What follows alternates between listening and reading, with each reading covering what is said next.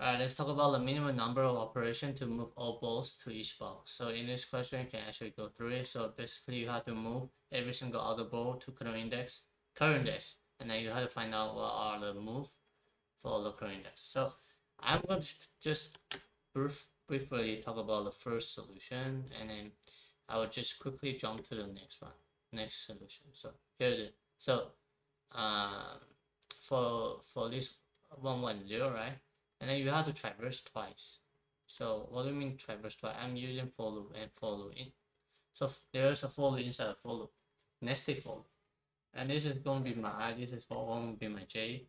And if I see a value from index j, I'm going to see, okay, if I see a value on the j, I need to just update my in array for the index I.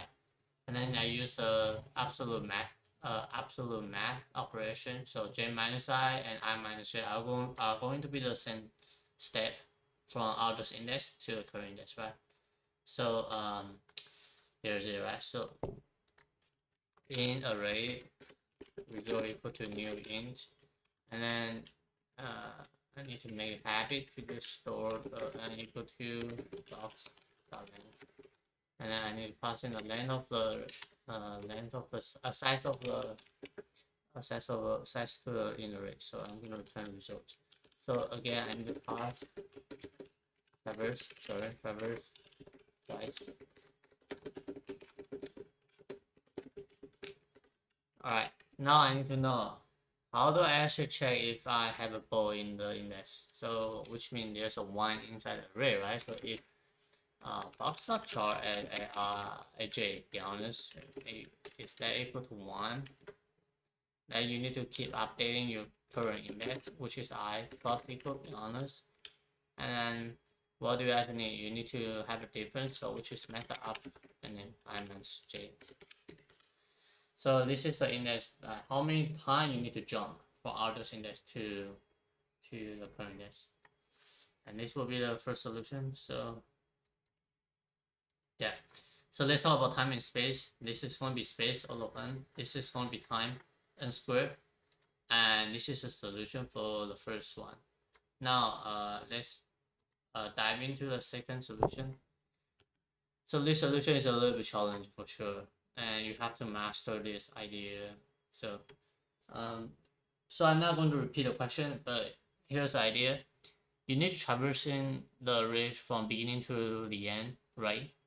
So this will be going right and also going left individually. So I know when I have an in array, just traversing the left, right, in array. So this is going to be in, and this will storing going right, be honest, and also left. I have 2 in array. So this is only storing the value going right, and the L represent in array, the L represent going the array from the end to the beginning. That would be going left, right? So in this case, our input is 110, right? And then our initially this is going right? So in array R. So I'm going to get the size of n, and then initially this is default by 0, be honest. So for every single time you need to start from here, right? You're not starting from here, because I know I need to updating. So this is actually 0. I don't need to add every single, I don't need to add value for this current index inside my in array R. And in this one, I know I need to find out what's the previous value, and then I will say, okay, now since this is 0 and then this is 1, I need to say, okay, I need to update it to 1. And then when I update the value, I need to add the current value 1, so which is 2 in this case. So here's it. So I will traverse on the next index, I will say, okay, 2. Right. So if you see an order pattern, be honest. So change another color. I'm not going to touch the first index. And then when I want to traverse, I need to say, okay, I need to check the previous index for my R. So it's going to be R minus 1 plus the value that I have, which is 1. And then afterward, right, I need to update my R val. So this is actually my R val, be honest, right? But I will add a value first and I'll update later. So that will update my val with my current index. So now it's 2. Then I will just keep doing it. Wait. So I'll just put a 2 over here.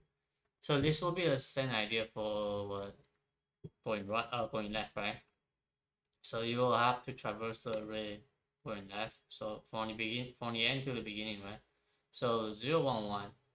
And I'm not going to touch the last index, right? Last index is always not the worst. I mean, you don't need to add a number when you're going left, right? So this will be 0. So when this is 0, my L val is actually 0, right? So I would say L val plus L I plus 1. This is L array, right? And then this will be what? This will be 0 because 0 plus 0, right? And then I got 0. And then now when I traverse in this one, right? And then I will get what? I should get what? I should still get 1, right? Because 0 plus 1, that would be 1. So from 0, 1, 2, and 1, 0, 0, right? You have to add everything else, so it will be 1, 1, 2. Alright, so this is solution. So you have to draw on the paper. I'm not going to help you through it. So box of this. And I need a term value. I need a L val, L array. I need a R array, right? And then I need to traverse from the end to the beginning. I need to traverse from, okay, this is from beginning to the end, and then this is from the end the end to the beginning. So this will be I minus 2, I greater than 0, and I minus 1. Alright, now I need to just have my first value for my right. So this will be what chart at 0, and then since this is a chart, I need to subtract the ASCII 0, right? And then what do I do? I need to find out my current value. Current value is what? Then copy and paste. Current value is this. Alright, so if I have a current value, then I will just say, okay, now this is going right? So right at I equal to right at I minus 1 plus this will be what? This will be R val, right? So this will be initial be 0, 0 plus what? 0 plus 1, right? So I will get what? I will get 1. 0 plus 1, I will get 1, and I will update my R at 1. Yes. So this is index 1, right? This is index 0. 0 plus 1, and then R index 1 is 1. And then I need to update my R val with my current val. Right. So you will add a value to the in array R and update your R val with the current val. So this will be exactly the same idea for L, right? So this will be L. This will be what? This will be L minus 1. I need this current val. And then I need what? I need to know my L at I equal to L at I plus 1, right? When you're going left, you need to add your red value, right? And then you plus L val, update your L val with the current val. Alright, so afterward you need to add a value for the L and right. So what does LR array mean? So imagine you are at this position. I need to know at this position how many value when I go in left and right. I need to get across, right? So I will just add the value, to be honest. So at least index. So R and L array will store in how many steps you need to cross. And this is pretty much it. So in the array I equal to I less than I plus plus for every single I equal to what LAI plus RAI, and you have to return results. Alright, here we go. So let's talk about the time and space. This is going to be a space all of n, even though you create 3 array.